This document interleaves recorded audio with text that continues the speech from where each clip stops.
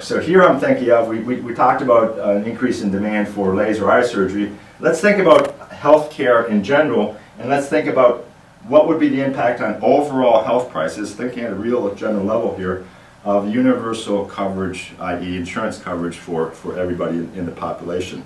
And this is kind of interesting because you have to think a little carefully in the insurance market, because what happens with insurance is you get two prices essentially. Suppliers are paid one price and the patients or the consumers pay another price. And there's a divergence between those two prices. So here I'm focusing on, as I said here, the price to providers. So if you increase insurance coverage in a market, then for the same price to the providers, the demand curve, and this is very similar to what we did with the laser eye surgeries, the demand curve by consumers shifts up. For the same price to providers, consumers are going to want to consume more health insurance. And again, what you're going to get is an increase in quantity, which is probably good.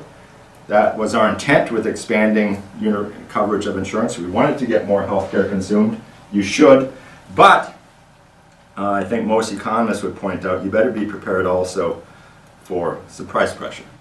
And that prices on healthcare are going to go up. And I'm going to get into in a minute how much those prices go up is going to depend to a great extent on how much the supply can actually increase as well. But that's a first real simple application of the model, and one that I think gives a lot of truth here.